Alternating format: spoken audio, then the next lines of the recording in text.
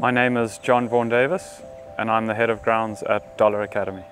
One of the biggest benefits that we've had from the turf tank is actually the team's mental health. So leading up to athletics marking, rugby marking, initial markings, football initial markings, historically there's always been a bit of anxiety, a bit of stress, really anxious environment to be around. And now that we've got the turf tank, it's completely changed the mindset of the team.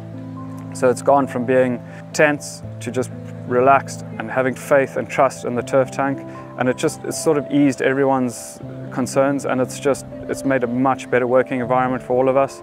Leading up to those points, just an added stress which has now been taken away. So that is probably one of the biggest benefits that I'm not sure people talk about enough. I think the mental health of our team is improved because of the turf tank.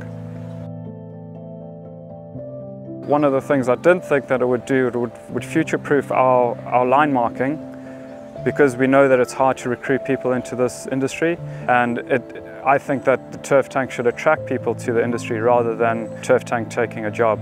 So we feel that it's an asset to us when it comes to employing people or trying to attract people into our industry.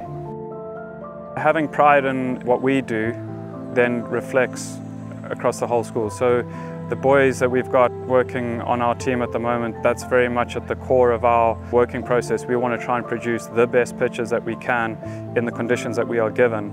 And the turf tank certainly helps us present the pitches as best as possible. We can't do a lot of the things that the turf tank does by hand. For example, the numbers that we did today, or the school badge, or a lacrosse pitch within 20 minutes to be put out on short notice, small little football pitches for charity days that we have short notice for these events that we hold. So for us to produce the best pitches we can is one thing, but also being able to do things on short notice is another thing that we keep on having to do. So the turf tank takes all the pressure off of that element of it, but also knowing that when we do put it out, it's going to do a 100% job. It is correct every single time we put that machine out. It's spot on.